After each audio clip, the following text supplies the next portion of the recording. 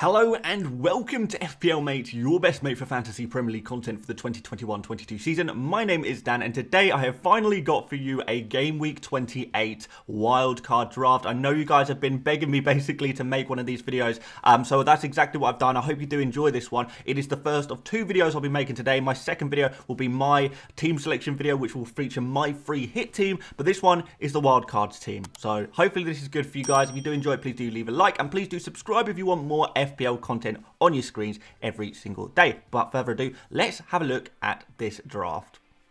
So guys, what I've built for you today is a very generic team that I think will suit everyone. It's very flexible, it is a low budget, so everyone can probably afford this team and you can make little adjustments to it as you kind of want. You can upgrade players and stuff like that, and you can use this kind of as a base, but it's very flexible in terms of different strategies, which I will explain a little bit later on in the video. Also, this team takes into consideration all of the fixtures rescheduling that are going to be happening, you know, within the next few hours probably. It's going to be officially announced, but we already know exactly who's going to be blanking, who's going to have their fixtures moved to this game week, for example. We know a lot of stuff now, and this team takes all of that into consideration. This is new information that has only come out sort of within since last night's FA Cup fixtures. So this is going to be up to date, super up to date for you guys. Perfect for right now for you guys to use. Forget all your ideas you had before. Let's go from the start. Let's start again. Let's go. Starting off in goal with Dubravka. Not exactly a name that we've heard too much about in terms of FPL this season because, well, he had his injuries. And then, you know, Newcastle are typically known as a team who don't get many clean sheets. But a great thing about Dubravka is 4.4 million, so he's super cheap, really cheap. He's got 2 double game weeks in a row.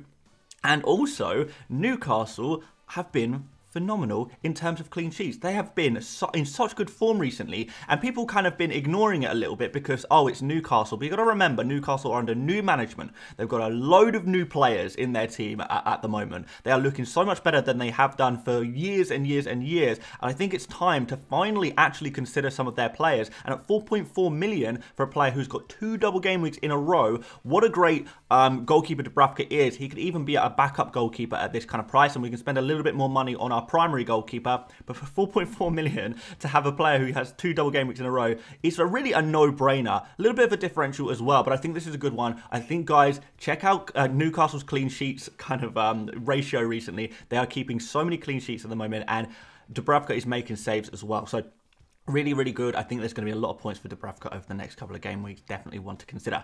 Into defense, we've got Antonio Rudiger. Now, you guys know that we just have to get a Chelsea defender in this team, and the safest pick is Rudiger. He plays near enough every single game for Chelsea, which is particularly useful as we know, you know, we've got this double game week, Burnley and Norwich, which is phenomenal for Chelsea. That's not quite updated on the FPL website yet, but it will do. So we do know for certain that Chelsea do have this double game week, Burnley and Norwich. We really want a defender who can take advantage and hopefully get 2 clean sheets out of 2 over this double game week. You would expect that from Chelsea, right, against these two teams. So that's what we're hoping for from Rudiger. But going forward, we know Chelsea are going to have a few more double game weeks between now and the end of the season. They've got very good fixtures in general. So Rudiger, really safe pick to go for, much safer than some of the other defenders.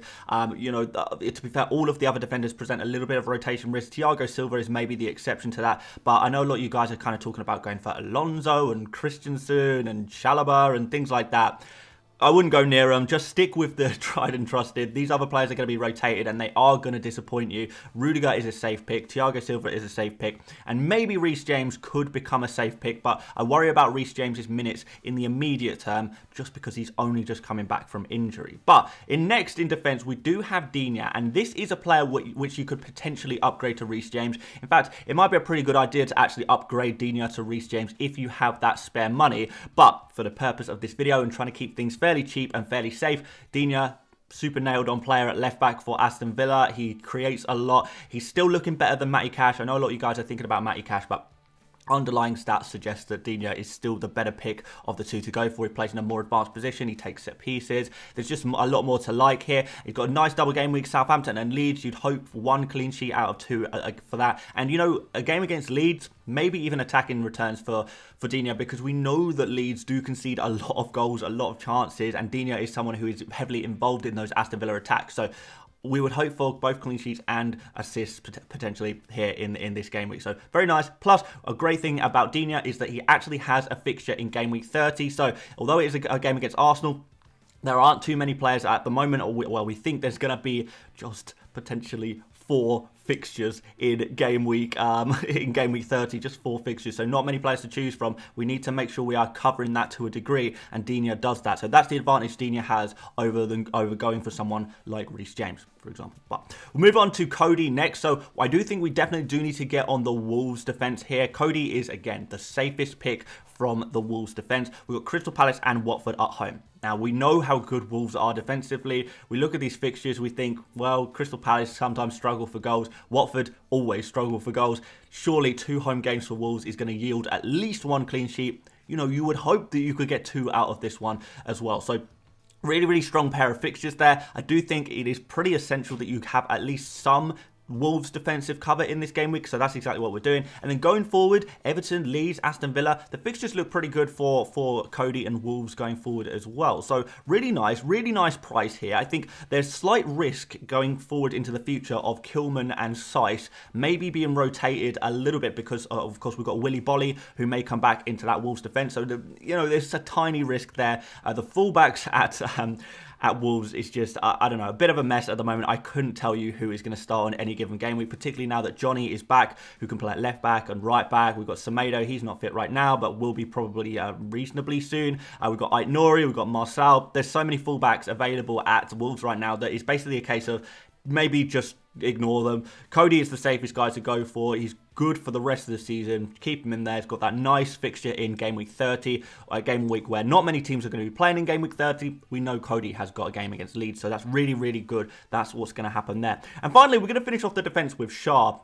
And a lot of people probably think this one is a little bit controversial, mostly because we're doubling up on the Newcastle defence. And guys, don't worry. I mean, Dubravka 4.4 million, Shah 4.3 million. These are just 2 really, really cheap players that for most game weeks you are going to bench. But at the same time, don't underestimate the value of a Newcastle, Newcastle's ability to get a clean sheet. Particularly this Brighton at home game, I would be expecting a clean sheet here. And Newcastle players as well, they've got the double-double. So if you're on a wild card anyway, you can make unlimited transfers. You can get these players who will be in future be your bench players, but for now they're going to provide really, really good value over the double game weeks. And these are very, very underrated players. They're differential players, and they're going to get you ahead of the game a little bit. So really do recommend these kind of players. Shah as well, he seems to be back to his attacking ways. When we look back through the years, we think of Shah as a player who kind of randomly makes runs forward. He loves to take a shot on.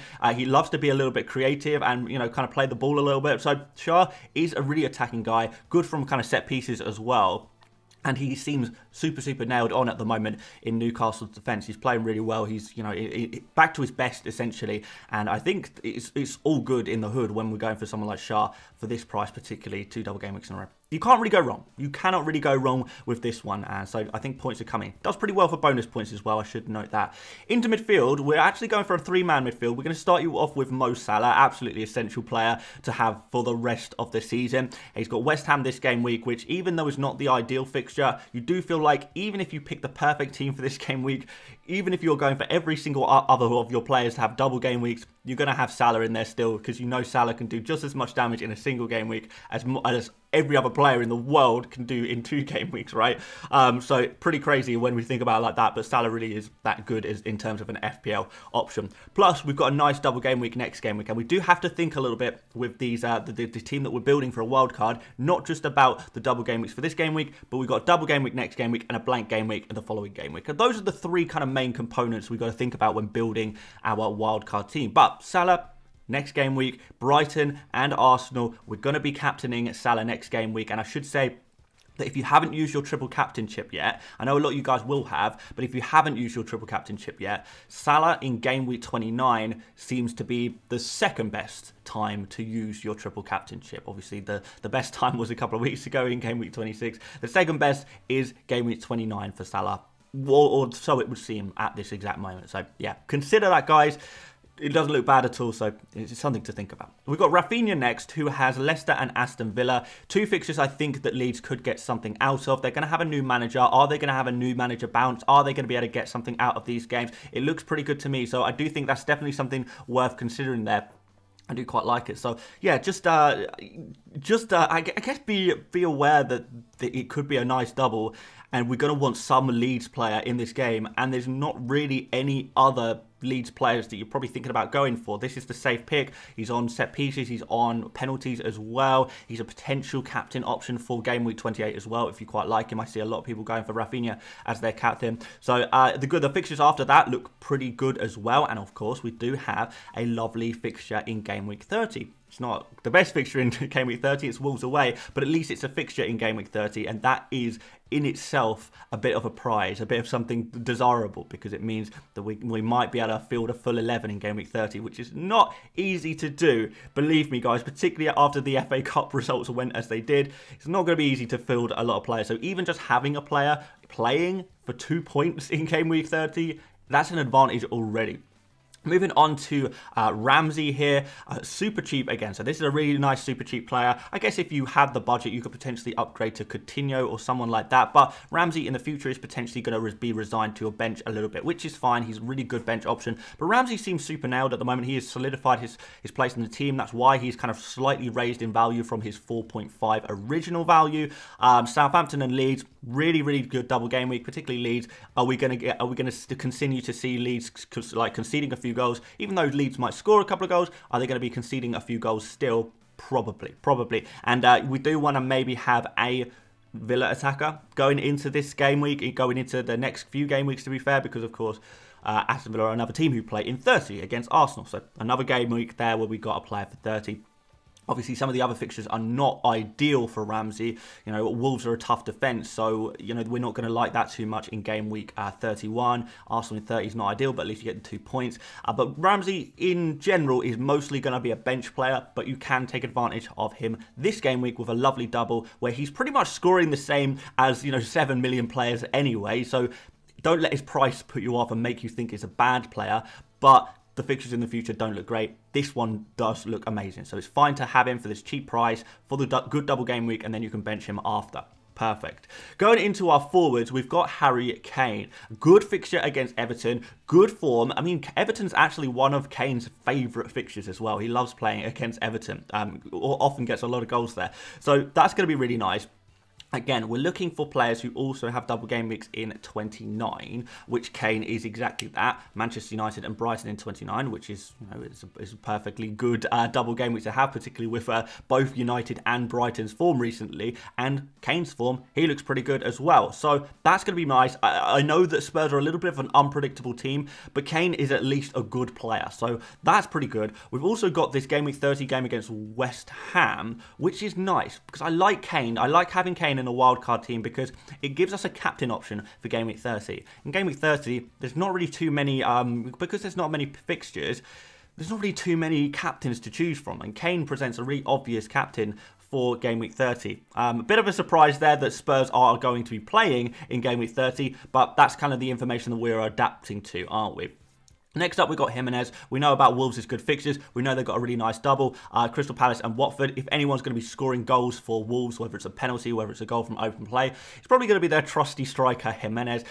Mixed form this season, kind of up and down moments. But again, if we're kind of trying to identify someone from Wolves to go for, the name on the docket is Jimenez, right? In terms of attack, maybe some of you guys are considering some differentials, but the sensible option is Jimenez. So that's kind of what we put in this game week. Crystal Palace and Wolves, good fixtures. You'd hope for some goal returns in there, and then after that, Everton, Leeds, Aston Villa, more good fixtures that you would hope that Jimenez is going to capitalise on. And finally, we're going to finish off the attack with Armando Broja, just because he's so super cheap. Another really cheap player. You could potentially upgrade him to a Che Adams. I mean, you could even change Jimenez to a Che Adams potentially there if you wanted to. I mean, the other option is to go for someone like, I don't know, Chris Wood. That could be a pretty good option. Or maybe San Maximan, if he's fit and available. That could be a really good option. I don't know if he will be, to be honest. He's still not training, unfortunately. But Chris Wood, maybe, to go in the place of Jimenez or Broja, something like that. That could be pretty nice to get an extra double game week player. I know it's loading up on Newcastle, but Newcastle playing well.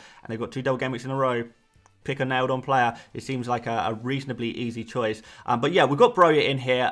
Good fixtures, double game week this game week, a fairly decent double game week this game week. I wouldn't load up too heavily on Southampton because the appeal of Southampton previously was that we thought that they would be playing in game week 30, but the FA Cup results have dictated that Southampton will not have a fixture against Burnley in game week 30 anymore. That's going to be a blank for Broja. That's going to be a blank for all your Southampton and Burnley players.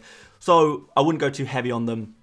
But at the same time, when we're looking for a cheap third striker, there's not really much to go for right now. There really is not much there. So unless you're going for like literally a 4.5 million forward, the next best option, if you want to have an actual playing player, is to go for Broja here. But I wouldn't be too surprised if you guys omitted a player like Broja. But it does seem like squad depth is pretty important right now with all the game weeks, the double game weeks, the blank game weeks. There is so much crossover with what kind of players we want for each given game week that we kind of have to have all of the players. We kind of have to have all of the teams covered because we're going to want players from different teams in different game weeks, and you can't do all of that just using transfers. So we got Broja.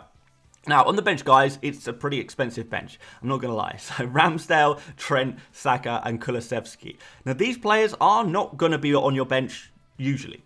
No, they're not going to be on your bench. In fact, all 4 of these players are going to switch in game week 29 and be starting players in game week 29 because all 4 of these players, although they only have a single game week in 28, they all have double game weeks in 29. So you're going to switch in Ramsdale, Trent, Saka, Kulusevski, all of these really good players for a really strong game week 29 team, and that is going to look good. In fact, guys, if you look through this exact team, and I know you can potentially modify this team a little bit, but for this exact team, we have got 9 double game week players for game week 28. We've got 8 double game week players for game week 29, and we've got 9 playing players who actually have a fixture in game week 30. So we are covered before we even use any transfers. We're already covered with 9 doubles this week, 8 doubles the next, and 9 playing players the next game week. If you buy an additional Arsenal player, for example, next game week, you can get to, or maybe a Spurs player. That would instantly get you to 9 double game weeks this week, next week. So you'd have 29 in game week 29. You'd have 9 double game week players, and also that would leave you with 10 playing players for game week 30. If you make an additional transfer, and this is just using free transfers. If you make an additional transfer in game week 30, after that, you can get yourself to 11 playing players in game week 30. So with this exact team, and I know you guys are probably going to tinker with it a little bit, and that's what you should do, by the way. This team has the potential to have 9 doubles this week, 9 doubles next week, and 11 playing players the following game week. Only using free transfers, no hits needed whatsoever. And this is what I mean by it being very flexible, because there is no free hits needed. You don't need a free hit. So if you guys only have 1 free hit or 0 free hits left, it doesn't matter. You're not going to need a free hit because we are covered, we are maximized on all of the fixtures, the blanks, the doubles over the next 4 game weeks. We're maximized. You could maybe modify this player, this team with less players playing in game week 30. And if you wanted to do a game week 30 free hit, so for example, if you wanted to switch out Digne for James and maybe go for some more, an additional Liverpool player or something like that, and actually make it so there's not so many players playing in 30, that would be fine. You could free hit in 30 then, but you don't need to with this team as a base level, but you can maybe modify it that way. But I would actually instead recommend saving, if you have a free hit, saving it for game week 33, because there could be both doubles and blanks there. That's going to be pretty nice. If we've got both doubles and blanks at the same time, we can remove the blank players and add in double players. We don't know who's going to be blanking quite yet. We don't know who's going to be doubling quite yet, because it is, again, going to depend on future FA Cup results. Game week 33 could be a huge opportunity for you to free hit. So this wildcard team allows you to save your free hit. You don't need to worry about it because you're already going to have all the double game week players you could possibly want. You're already going to have your blanks covered. And game week 33, when we don't really know what, the game week 33 is very much behind the fog of war. We don't know what's going to happen there. So we can use our free hit a little bit reactionarily there, I suppose, to try and cover that if things do go wrong. One other note on this in terms of chips. I know I said you could potentially triple captain in Game Week 29, triple captain Salah, that could be pretty nice. But you can also, using this team, bench boost 29. So if you were to bench boost in 29, it would look pretty good. So for this exact team, I know it could be different, but for this exact team, you would have Dubravka on the bench. He's on a double game week, so that's a nice, a nice bench boost immediately to have your both keepers on double game weeks. Good bench boost. You'd have Cody versus Everton, who you would say is pretty likely to get a clean sheet, but Cody, because the team is quite strong, you would end up with Cody versus Everton on your bench. You'd have Digne versus West Ham on your bench, which is not too bad, and you'd have Ramsey on your bench as well versus West Ham as well. Not too bad, not amazing, but not too bad, is it? Maybe if you've swapped Digne for Reece James, for example, that would leave Reece James on your bench potentially here as well, making your bench even stronger. You could also use a transfer next game week, maybe even take a hit next game week to boost your bench even more to make it the perfect bench boost. So, like I keep saying, guys, this team is so flexible. You can do so many different things with it. And flexibility, for me personally, I think has been the key to this season. Keeping things open, keeping things loose and limbo. That's exactly what we like. So that's what we've tried to do here. Let's talk about captains very quickly, guys, because I know I've set this team up in front of you of how it would set up in Game Week 28. Let me tell you who I would put captain, and I would put Rudiger captain in this game week. Now, one of the reasons is because I think this double game week for Chelsea is just so good, particularly for their defenders. And this team doesn't have more than one Chelsea defender, and I would kind of recommend, if you can possibly get someone like Reece James in, possibly Thiago Silva, one of those two players. If you can get them in and you're happy with it still, then maybe try and do that if you have the budget to do that. But we would ideally want to maximise the amount of clean sheet points we can get. So if we double Rudiger, essentially turning Rudiger into 2 Chelsea defenders, maybe we get 2 clean sheets there. We're potentially talking 12 points as a minimum, maybe even more when you add bonus points, potential goal returns. Rudiger is really reasonably attacking player. And I do think Rudiger is, out of these players, probably primed to be the top scoring player. Now, Salah is also an option, so we'll put vice captain on Salah, but just because Salah has this single game week, I feel like you're not being aggressive enough if you're going for a single game week player. Salah could score in this game week, he might not score in this game week. Rudiger, on the other hand, I'd be reasonably confident that he gets at least 1 clean sheet, and I would expect 2 and bonus points, if I'm completely honest with you guys. So yeah, we go for captain Rudiger, vice captain Salah. But there we go, guys. Hopefully this all makes sense. I know I've spoken a lot about how to use this team, because I do think that is important to consider as well. Not just having the team, but knowing how your team fits in for each game week and stuff like that. Hopefully this is going to work out really well. Hopefully I can hear some stories about you guys using this wildcard and hearing about how it turns out. But also, guys, let me know if there are any key players you think are missing from this team that you are feeling really doubtful about. You really think that I should be including a certain player in this wildcard team and I've for some reason left them out. Or also, if there's a player in this team which you think, Dan, you are crazy to be recommending this player, you need to take that player out, let me know as well. I'll be super interested to know your opinions about that. Thank you so much for watching this video, guys. Hopefully this has been the perfect wildcard draft for you guys that is both flexible and accurate to all of the most recent data that we know about fixture rescheduling, doubles and blanks in the upcoming game week. So hopefully this is going to be really good for you guys, really helpful for you guys. If you did enjoy what you saw today, please do leave a like. Please do subscribe as well if you're new around here and you want, regular FPL tips and advice and stuff like that. Massively appreciated. And I will see you later, guys, for my own personal team selection video featuring my free hit draft. It's looking pretty good, guys. Look forward to sharing that with you guys. But there we go. Thanks so much for watching once again, and I will see you later, mates. Bye-bye.